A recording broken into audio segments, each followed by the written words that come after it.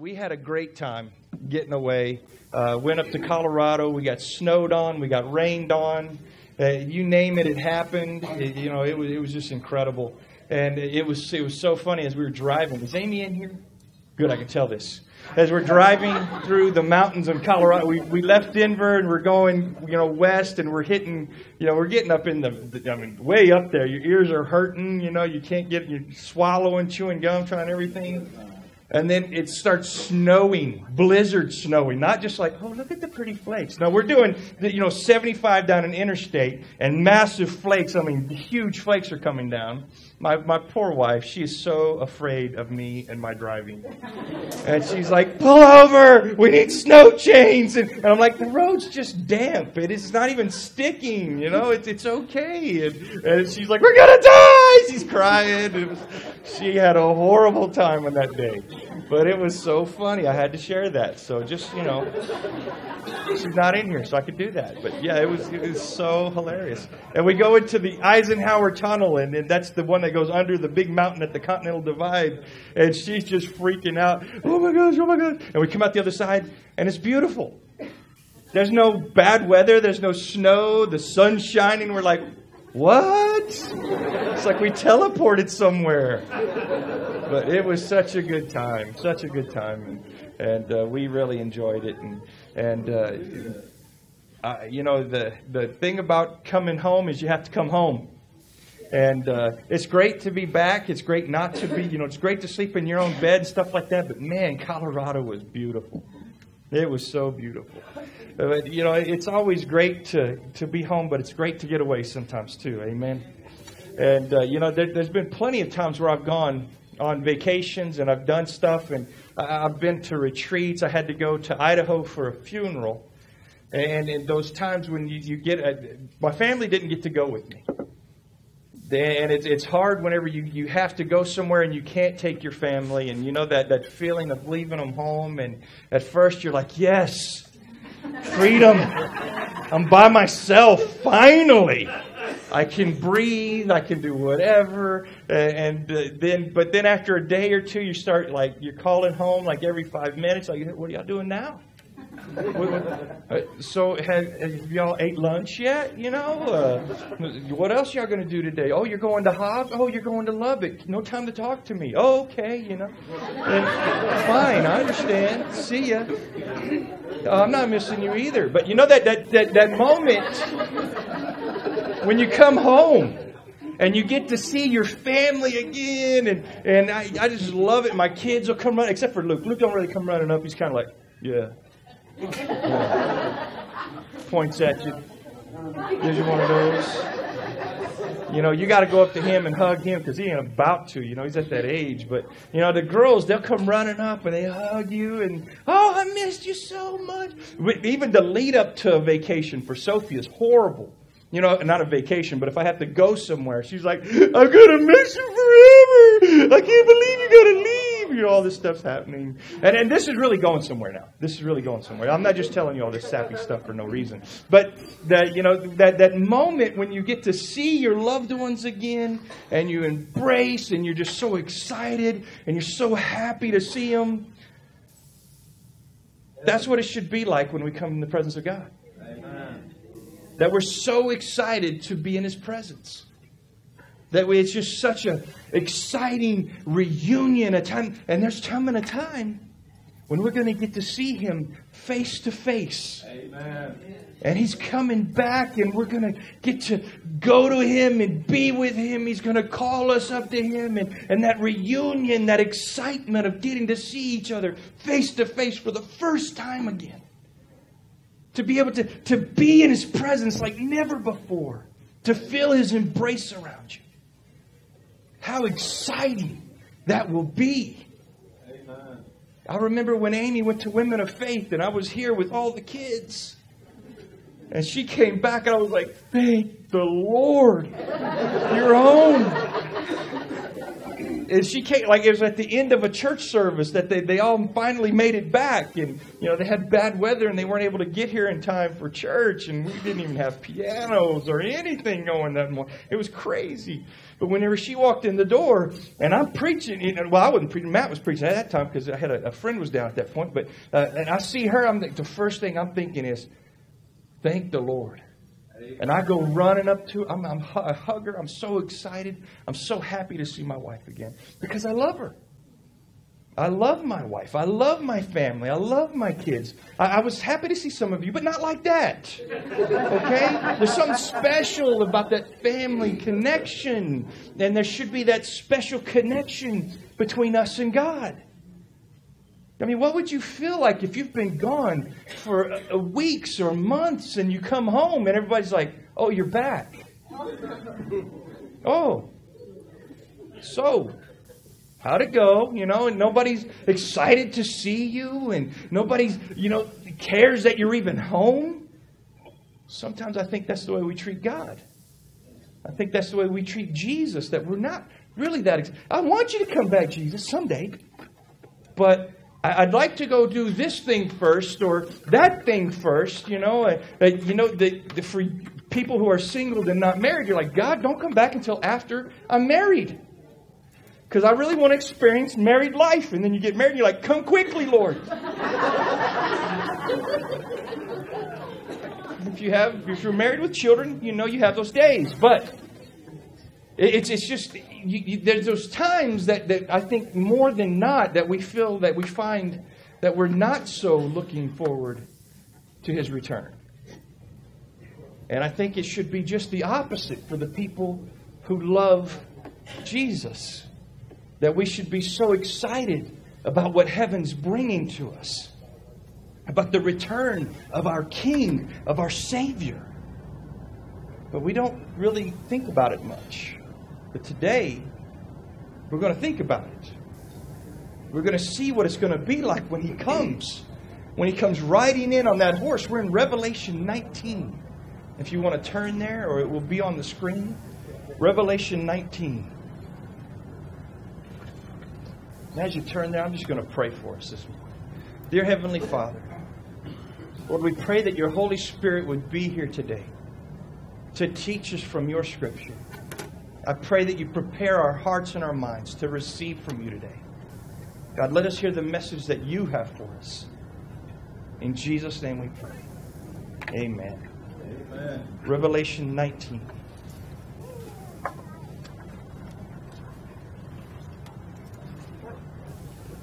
We've seen at the end of 18, we've seen the fall of Babylon the Great. We've seen that the great, the harlot of Babylon be consumed by the beast. We've seen this world system, the false religion that's come up. That it's just the war has been waged. We've seen the fall of Babylon the Great. We see all these things happening, and the enemy, your enemy, is about to be judged. It's coming to a close. Everything's being brought to an end here. And it's bringing excitement to heaven. And it's that excitement I want you to see as we start reading in chapter 19, the first verse. It says, after this, I heard what sounded like the roar of a great multitude in heaven shouting, Hallelujah! Salvation and glory and power belong to our God. For true and just are His judgments. He has condemned the great prostitute who corrupted the earth by her adulteries. He has avenged on her the blood of His servants. And again they shouted, Hallelujah! The smoke from her goes up forever and ever. The 24 elders and the 4 living creatures fell down and worshiped God who was seated on the throne. And they cried, Amen! Hallelujah! Then a voice came from the throne saying, Praise our God, all you His servants, you who fear Him, both great and small. Then I heard that what sounded like a great multitude, like a roar of rushing waters, and like loud peals of thunder, shouting, Hallelujah! For our Lord God Almighty reigns. Let us rejoice and be glad, and give Him glory. For the wedding of the Lamb has come, and His bride has made herself ready. Fine linen, bright and clean, was given her to wear. Fine linen stands for the righteous acts of God's holy people. Let's stop right there for a minute. We see this excitement in heaven, and the excitement in heaven, whenever you hear these hallelujahs, what does it say at first? He says, he hears a roar from the great multitude. Who is going to be in that number, in that great multitude? We are. They're going to be shouting, hallelujah. You know what hallelujah means? Hallelujah is only in the New Testament, in this chapter, in this book. It's the only place in the New Testament that you see this. It's not translated for you, but they have what's called the Hallel Psalms in the book of Psalms, where the Hallelujah Psalms is what they're called. That where you see this word where it's actually translated for us. This Hallelujah, this word is actually a two-part word. Hallel is the first part of it. And Hallel means a praise that's given in regard to something. Whenever victory has come to the people here in Revelation, they cry out in victory. They worship their God. They get crazy for God. They give a Hallel praise. And then hallelujah, Hallel, praise, you, and then the J-A-H, which is also in the Hebrew, it would be Y-A-H. It would be the actual spelling of it. What do you think that means? Yahweh. The J is just transliterated. It's just part of it. It's just the from the Greek, but it means praise the Lord. Capital L, capital O, capital R, capital D. This is God Himself. Praise God. But it isn't like praise God. Whew, so glad. No, this is a praise that stems from way down inside because of the excitement of what you're seeing, the thing that you're seeing take place. It's kind of crazy, isn't it? That we see this judgment that's coming, and they're so excited. But if you understood who was being judged, we look at all these people and we think, all those poor people that said they didn't want God and shook their fist at God and said they didn't need Him. And yet my heart breaks for people that refuse to turn to God, that refuse to accept Jesus as their Lord and Savior. My heart breaks for them. But at some point, personal responsibility has to kick in. And we will stand before our Maker. And there will be judgment that is pronounced. And you want to be on the right side of this. How can Jesus, how can a God who's so loving allow people to face this kind of end? Well, He didn't pick it for you. You did. You choose where you go. You choose your eternity. It's up to you. I'm just glad that He showed us this ahead of time so that we would know the way to go. You ever had somebody give you directions and there's road construction? You just try telling somebody how to get to Lubbock right now. Using the Plains Highway. Well, don't use the Plains Highway because you're going to get hung up in traffic. That they're working on it. Go down the Denver City Highway till you get to the state line, then cut across, and then you can go on up. You got certain ways. But somebody gives you directions. It's up to you to follow them. It's up to you to listen. It's up to you if you want to go sit in line for 30 minutes. Or you can go the easy way. And this is Jesus showing us this is the directions. This is the way you go. This is the way you avoid this stuff. But at this point, it's over. Judgment is about to come. Jesus is about to return. And heaven is excited. We hear the roar of people praising God. Yet we come to church and we're like,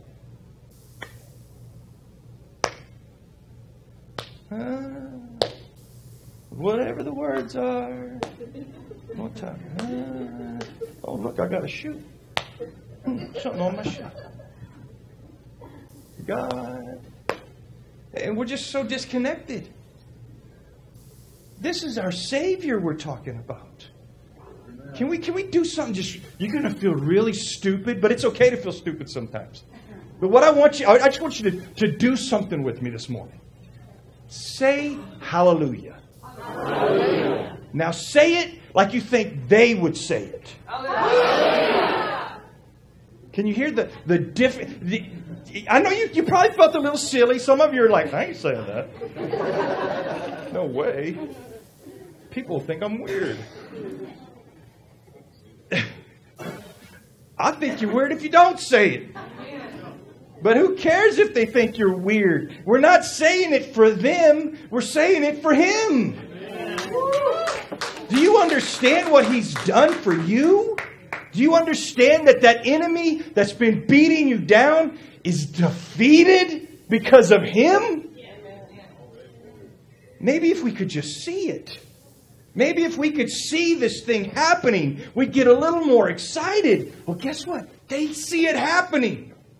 And they're really excited. And the roar of hallelujah goes up. Hallelujah. 4 times we hear it. Each time it's building and building till at the very end you hear this roar as the roar of mighty waters. We went to Fish Creek Falls in Steamboat Springs. It was awesome, this awesome sight of this waterfall coming over the side of this mountain. And to see, and it's beautiful. And we were just in awe. We just stood there looking at the power of this water. Amen. The country has experienced the power of water this past week. The flooding, the things being swept away, the force of nature. But as we stood there watching those falls, and you hear that roar of that water. As we stopped in the parking lot, you couldn't see the place. You had to walk for a ways to get there. But as you step out of the parking lot, you start hearing this roar start to build. And you can hear it coming. You're like, it's got to be, we got to be real close. And you're walking for a ways till you finally even get to where you can see a glimmer of it. But it's like that kind of a roar. It's building and it's building. And then it says it was like peals of thunder. Now, in Scripture, when you see peals of thunder, who does that normally refer to? To God. To God speaking. When God spoke in the Old Testament, it was thunder and lightning, and it was this awesome event, and it freaked people out. And so that's why in the Old Testament they said, Moses, you just go talk to God. Because He's really, really loud. Where Moses heard a voice, they all heard thunder and lightning and all these things happening. And it freaked them out. And they said, you go handle it. We can't handle that. You go talk to him by yourself. We don't want that. But here we see the people of God are worshiping God so loudly that it sounds like Him. That it begins to sound the sound of thunder as they cried, hallelujah, hallelujah, hallelujah. As it would build and build because they're so excited for what's about to take place. There's a wedding. A feast that we're about to see.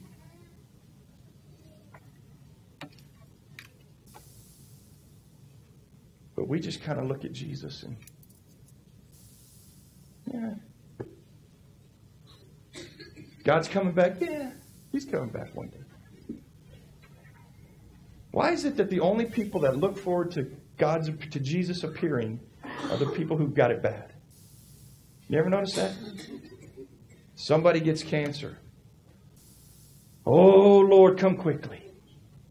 Somebody stumps their toe. Oh, Lord, come quickly. Like the two even compare, but You know, in the bad times, we're like, come quickly, Lord. And then whenever it's real good and finances are great, everything's going good, we just bought the new Lincoln or whatever you're driving, you know, Honda minivan, whatever, you know, whatever you like. But you just get the new vehicle and you're like, you can wait a little while, God. I'm enjoying this. I got the new. And our praise begins to diminish a little bit. And our hallelujahs get a little bit softer. And we get complacent. And we forget about everything that's going on around us. We forget about the price that was paid. We forget about the Savior who's returning. And He's coming back for a church that's expecting Him. That's going to be happy to see Him returning. Paul said there's a crown of righteousness that's awaiting those who are eagerly anticipating His return. Yet we haven't been eagerly anticipating. We haven't been doing what we should be doing, living how we should be living. We seem to still be stuck in the world a little too much. But verse 7. Let us rejoice and be glad and give Him glory, for the wedding of the Lamb has come, and the bride has made herself ready. I just want to sit right here for a minute. See, there's the bride. Do you know who the bride is? The bride of Christ is the church. That would be us. And the bride has, whenever, in a Hebrew wedding, in the Bible times, it was different than it is today. You know, here we can get married, we can throw them to the curb, it doesn't matter. You know, but to them, it began at engagement. For them to say, I'm going to marry someone, there was a covenant that was forged at that point before the wedding ever occurred. And the bride was promised, more accurately, they say betrothed to her husband before ever having a wedding. And at that point, the groom would go away. He would go back to basically his father's house and he would build a room. He would make a place for them. And then, until the place was finished, once every screw's been turned, the joints are all floated on the house, you know, whatever it takes, whatever they did, every rock is in place and floors are swept and it's all ready. At that point, the father would give permission to his son to go and snatch his bride away, to go get his bride. We see the same thing being mentioned by Jesus when He says, I'm going to prepare a place for you. And I'm going to come back and I'm going to snatch you away. We're promised to be married. The wedding is coming, but we are already in the family. We're still just the bride, though. We're not the wife yet. We're still the bride, waiting, anticipating His return, longing for Him to come. Because what would happen is, as they began to look, you know, they would see, you know, I'm sure that the family could see, the bride could see, you know, he's getting close. Time's getting close. He's almost through with that room. It could be any day now. Now, I want to tell you, that's what we're seeing take place in the world today. We, as the family of the bride, we're seeing, hey, the house is almost ready. But if you look at what's going on in society today, if you look at what's happening in the Middle East, you can say the room is almost ready. Oh, amen. The bridegroom is about to come snatch away his bride. And what would happen is the bride, as in anticipation of this event, she starts to do more and more, get herself ready. We see the parable of the 10 virgins in Matthew 25. Where they had 5 foolish and 5 wise. The only difference is the 5 wise prepared. They were ready. They kept the oil in their lamps. They made sure they had everything they needed for that moment. And then whenever they heard the groom's coming, the bridegroom's on his way, the 5 foolish ones were like, hey, We're out of stuff. We need some. We need oil in our lamps. We need some of what you got. And it wasn't that they were being mean. It's that they could not give what was not theirs to somebody else. Amen. Because that oil represents the Holy Spirit in your life. And if you don't have that Holy Spirit, what are we told in Romans chapter 8? That the proof of salvation isn't because you prayed a prayer in an altar somewhere. It's that you have the presence of the Holy Spirit. That was the thing that was given as the deposit and the guarantee. So these 5 foolish run out to try and buy their oil. And as they're out, you see the groom come in. He snatches the 5 away. And the other 5 come back and realize they missed it. And they go and they beat on the door. Hey, let us in. He says, sorry, I don't know you. I don't know you. And they missed it. And they didn't get in.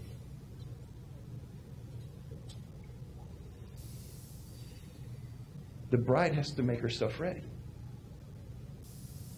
The bride has to prepare herself.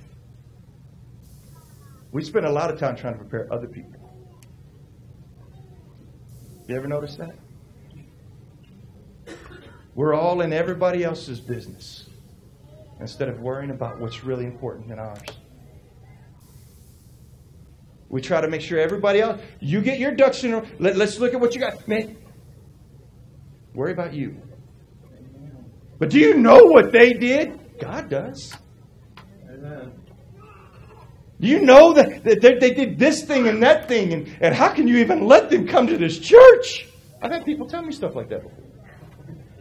Really? You're shocked by that? That got under your skin? Isn't the church supposed to be a place for hurting people?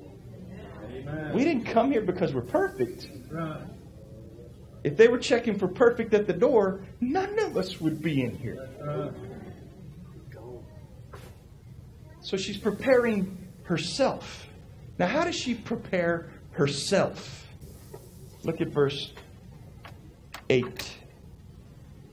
Fine linen, bright and clean, was given her to wear. Fine linen stands for the righteous acts of God's holy people. Man, we didn't even have to try and figure it out. God was like, they're not going to get this. Put it in parentheses. So how do we prepare ourselves for the groom? How do we prepare ourselves for the day that is rapidly approaching? Through good works. Oh, I thought we didn't have to do good works. I thought our salvation wasn't reliant upon that. It's not. You didn't have to do one thing to give your life to Jesus. But now that you have, He's expecting something. So I thought salvation was free. I told somebody this the other day. It's free, but it'll cost you everything. Isn't that what He told the young man, the rich young ruler they called him? When he said, what must I do to inherit salvation? What do I have to do to get saved? And he says, go sell everything you got.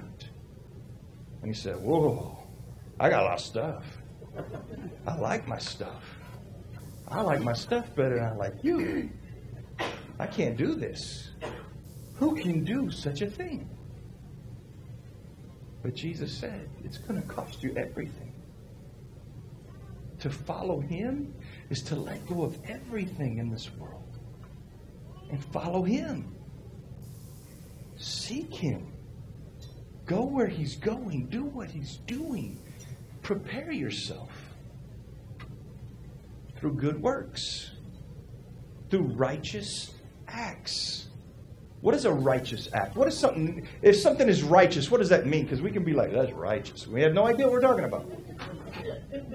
Righteous means it is right before God. It is what He has called us to do. I got in an argument with somebody one time that I said, yeah. I kept talking about doing righteous things and acting righteously and acting according to God. And they're like, you don't have to do that. You are righteous. I said, yeah, now act like it. You're holy. Yeah, because He said I'm holy. Now I have to live holy. My life has got to come in to alignment with His Word. So there's things that He's expecting of me. That means there's things that I can't like. There's things that He doesn't like that all the time. All the time in my life I'm finding something. I really like this thing, and I just know God's at the background going, I don't. But God, what about this thing? Hey, have you ever know people that do this? They come to God and say, what can I get away with? What? You're asking the wrong question. It's not how bad can I be? It's how good can I be? How can I show my God my love? How can I give Him everything? What is it going to take for me to prepare myself, to make myself ready for His return? What in your life are you doing that should not be there? What is it that you get hung up in that's keeping you from readying yourself? From doing the good He's called you to do. From doing the righteous things instead of stupid. I'm not calling you stupid. I'm just saying what you're doing stupid. Anyway, not just you, but the proverbial you. You understand? But we can get so distracted and lose our way, and we think we get all messed up. Everything falls apart, and we're like, God, how could you let this happen? Well, have you been preparing yourself? Have you been readying yourself? Because your groom is coming. And He don't want you playing around with stuff. He wants you faithful. What are you doing? Verse 9. Then the angel said to me, write this, blessed are those who are invited to the wedding supper of the Lamb. And he added, these are the true words of God. I want to tell you, if you know Jesus and He's given you His Holy Spirit in your life, you are invited. It's a dinner that is in your honor because you are the bride. This is a dinner for you, because of you. It's a celebration on your behalf. You know, every time somebody gives their life over to Jesus, we're told that all of heaven rejoices when a sinner comes home. Amen. All of heaven. You know what they're doing? They're just practicing for the big day. Amen. For that big wedding banquet, that feast that's going to be held in our honor. It's for you. You may say, well, I don't deserve it. I don't either. None of us do. But He picked us. He chose us. And He's having a banquet in our honor.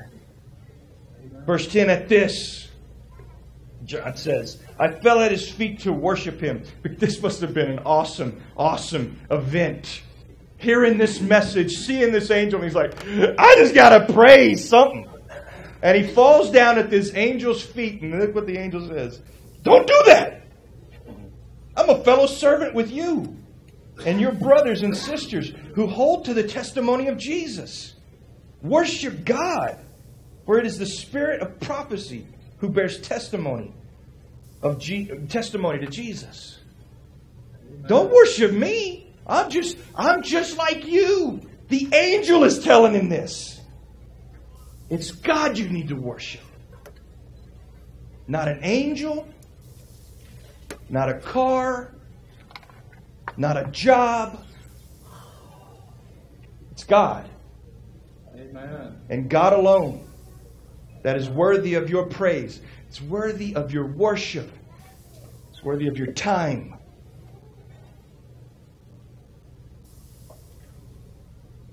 Because look what's about to happen. Verse 11 says, I saw heaven standing open, and there before me was a white horse, whose rider is called Faithful and True.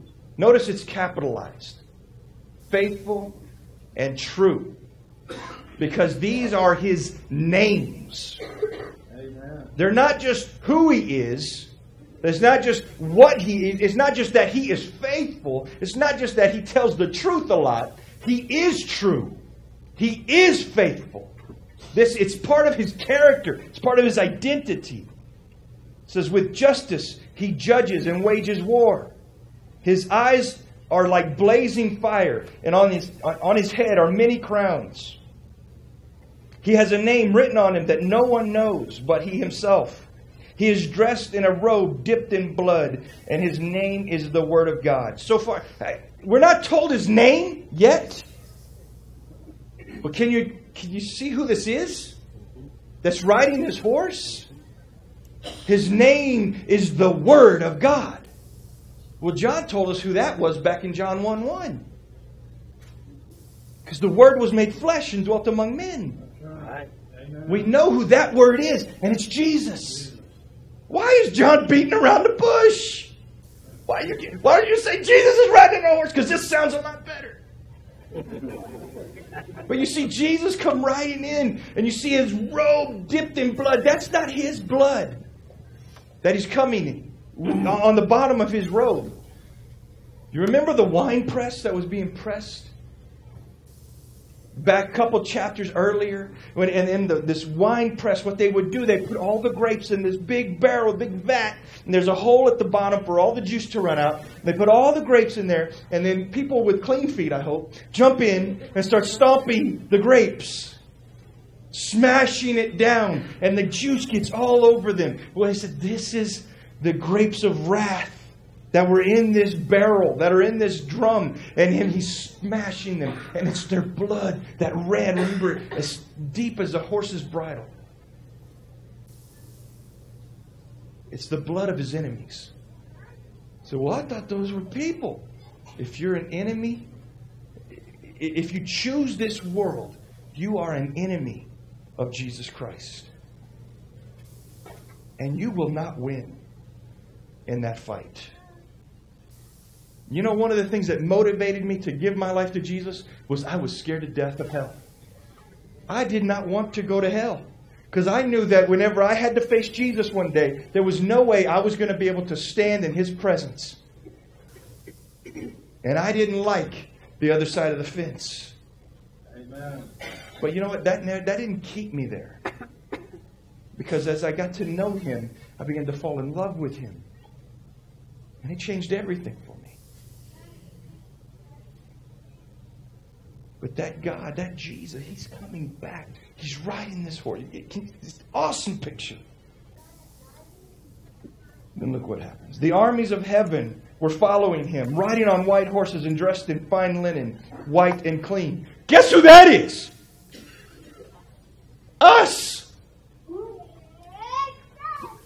We're coming back. We're dressed in our Sunday best. And I can't wait to get my Sunday best. Because I don't really have a Sunday best. But we're all going to be wearing the same thing. We're going to be in these white robes, riding white horses, and we're riding back. And you know what weapons we have? None. And we're His army. And we're riding out with Him. Why aren't we a little intimidated by this? Because we have Him. He's the weapon. He is. We're riding back with Him. Continuing on. Coming out of His mouth is a sharp sword with which to strike down the nations. He will rule them with an iron scepter. He treads the winepress of the fury of the wrath of God Almighty. On His robe and on His thigh, He has this name written: King of Kings and Lord of Lords. King of Kings and Lord of Lords. On His robe and on His thigh. Now, some people will tell you that's a tattoo. Okay, Bob. But I think maybe he's just wearing designer jeans. You know, maybe, I had some Nikes one time that had Nike, maybe. Maybe he's just, he's dressed in a robe and he's got some nice pants on underneath and he's got his name going down it. I don't know. It's on his thigh. Maybe he's even feeling a little, he's got a little thigh hanging out and let everybody see King of Kings. We got all hung up on that, but what we're missing is what it's called, the name that is on Him. King of Kings and Lord of Lords. It's really, it's more than what we can, our language puts together. It's more like King Lord. Amen. King Lord. And there's so many people out there that say, Jesus is my Savior. But they have no concept of Him being their Lord. Romans chapter 10 and verse 9 tells us that if you confess with your mouth that Jesus is your Savior, no, what does it say?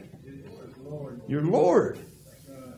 Well, what does that? Is that the same thing? You can't be. He's not your Savior if He's not your Lord. You say, well, I knew Him a long time as my Savior, but I never really embraced Him as my Lord. What? That don't even make sense. But I hear people say that. I'm like, that's not scriptural. You had a fondness for Him at one point. Maybe you were like, yeah, I'm really glad I got fire insurance. Ooh, I'm not going to hell. Ooh, dodge that bullet. Now, what are we going to do?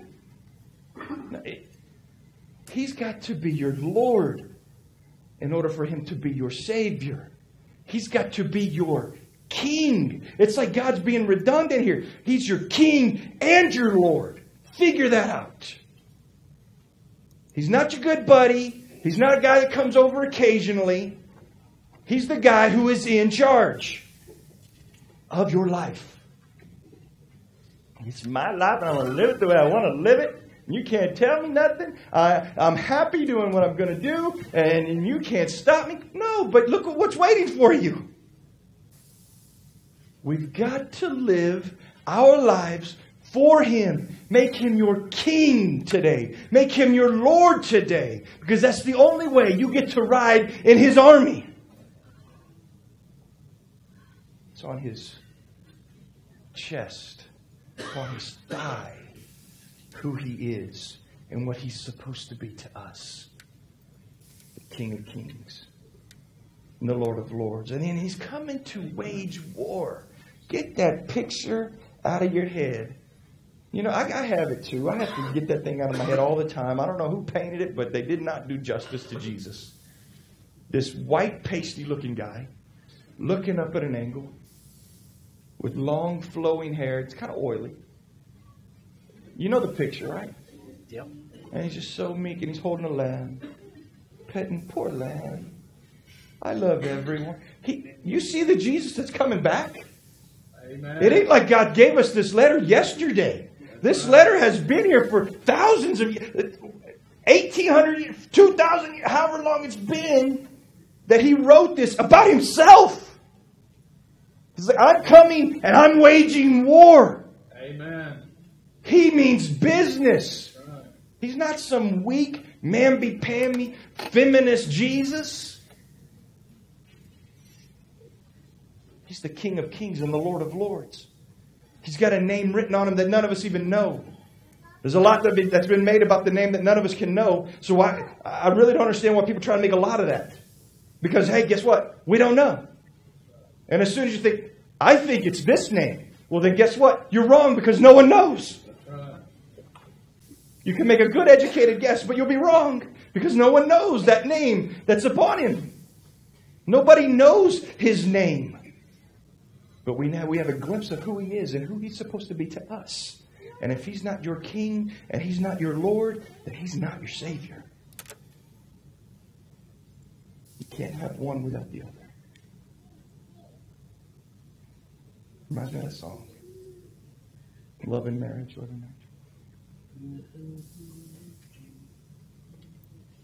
But anyway, it goes hand in hand. They go together. You got to have them. Verse 17, and I saw an angel standing in the sun who cried in a loud voice to all the birds flying in midair, come gather together for the great supper of God. So there's going to be another feast. One that's held because of the wedding, and another that's going to be held here. This is not the one you want to be at.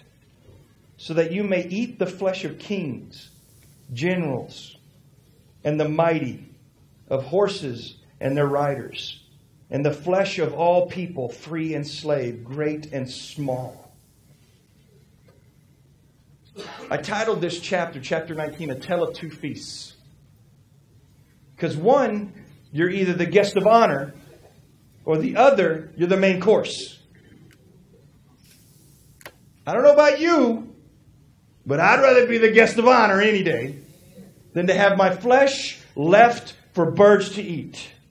Because what's going to happen? You read on in the chapter there, finish out the chapter, Jesus comes back, and the sword comes out of his... What is that symbolizing?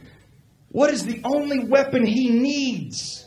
It's the same thing that he used in creating everything. The same thing, the only thing that he needs is his word coming from his mouth. That's the sword that he uses. It ain't like it's some sci-fi thing. A big old sword comes flying.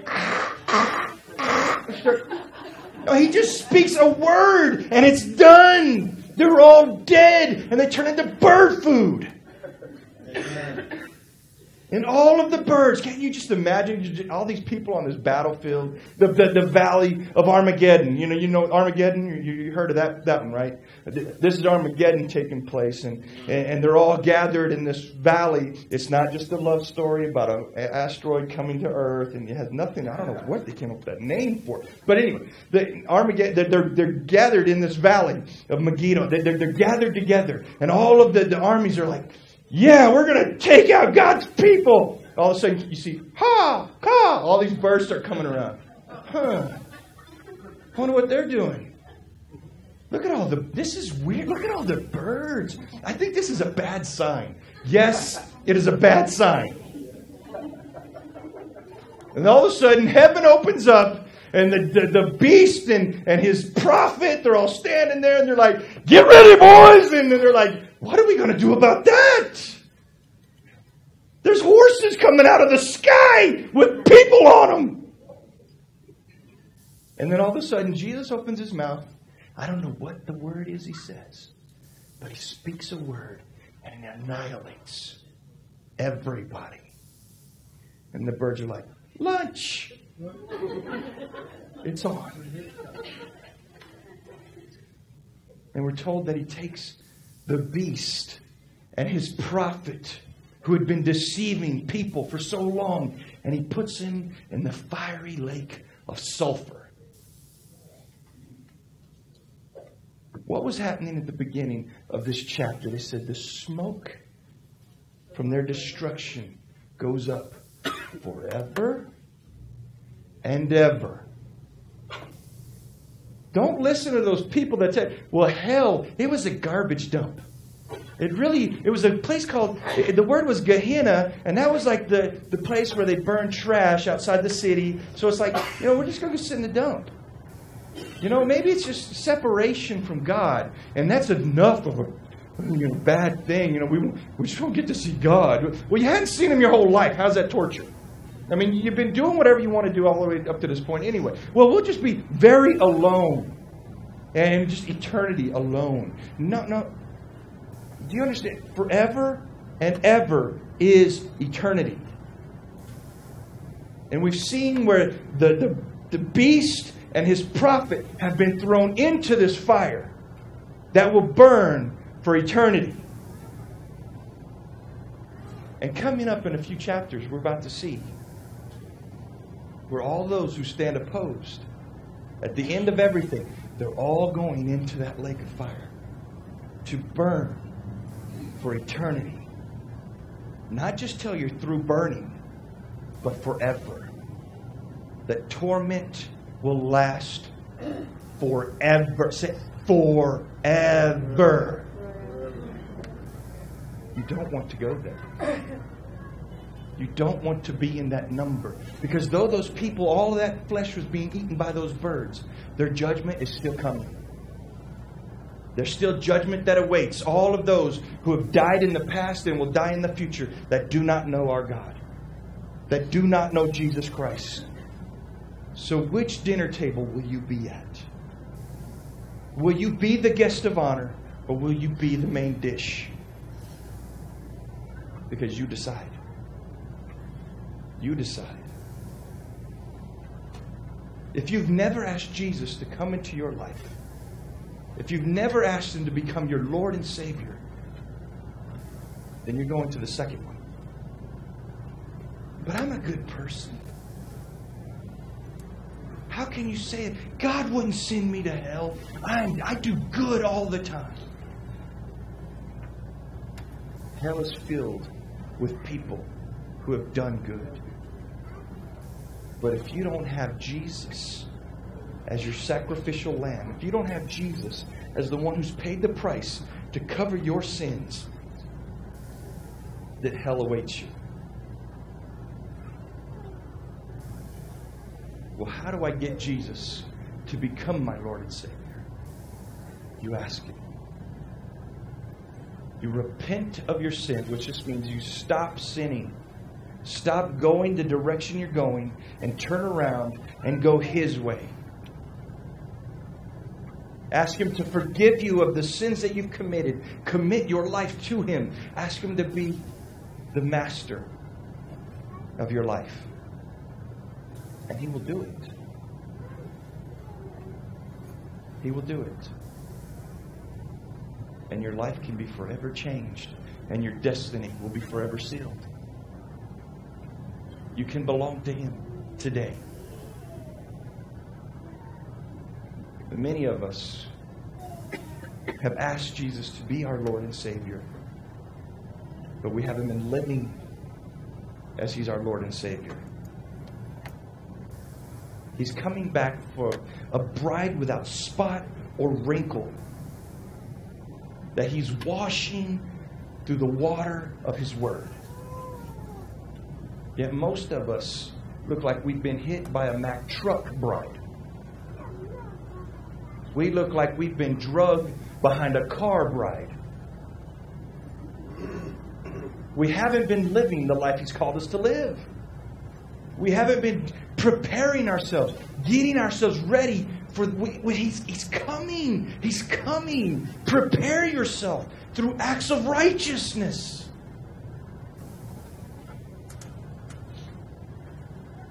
He's called us to so much more. And yet we live pitiful lives. What is God calling you to? Which category do you fall into? You say, well, how do I prepare myself? How do I do righteous acts whenever I've got to pay the bills? How do I do righteous acts when I have to go to work every day with a bunch of heathen people? I hate everybody I work with. I want to kill them all. If I worked at a post office, I'd take a gun on purpose. If I flew a plane, I'd nosedive that thing. I'm just not happy. I'm miserable. Man, find Jesus. Take Him to work with you. Start showing Him to those people that don't know Him. That's your mission field. Amen. Those people you can't stand, what does Jesus say? Start blessing them. Speak life over them. Show them the way. But they act like I'm stupid. Well, maybe you are. Just do it anyway. Newsflash. We're all a little nutty. Okay? They're going to think less of me. They already think less of you. You might as well go on and stand up for something. Live for Jesus. Make a change. Because it starts with you. And that righteous act that He's called you to do to prepare you, I promise you, it's going to start preparing others. What you're full of will splash out onto them. Just take Him to work with you. Put God first in everything. Make Him your Lord and Savior today. Don't buy into that lie that, well, He's just been my Savior. And I just live my own life. It's not the way it works. King of Kings and Lord of Lords. He's got to be that in your life today. Amen? Can we pray together?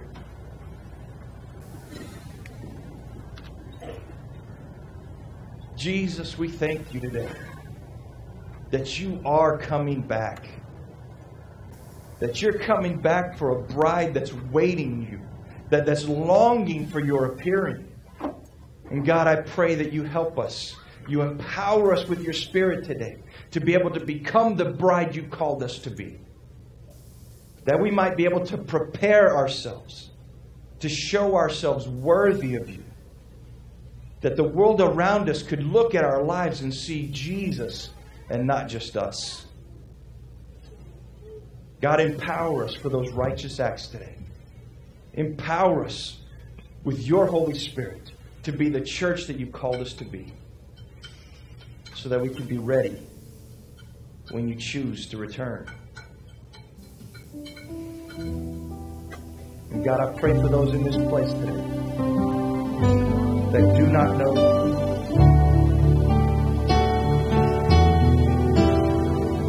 God, I pray for those hearts that are here today that don't know you, that don't know you as their Lord and as their Savior.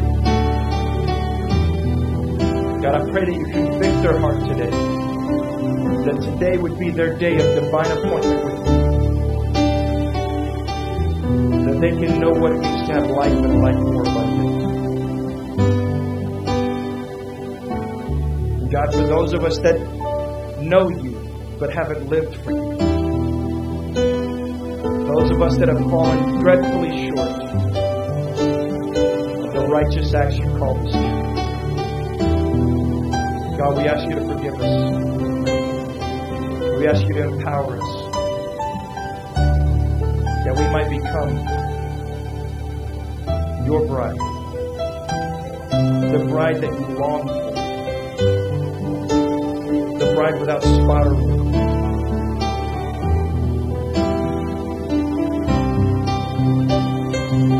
Forgive us where we failed you. Make us more than we could ever imagine.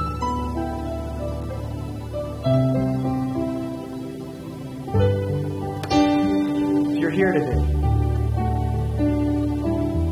and you don't know Jesus, I don't care how long you've been in this church, whether you've been in the church for years, but if you've never made that commitment to Him,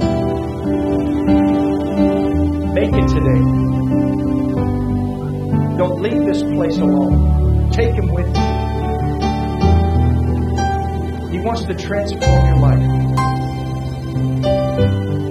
He has a great future for you. But He can't bring it to you if He's not with you. He's not in you. Surrender to Him today. Give yourself to Him.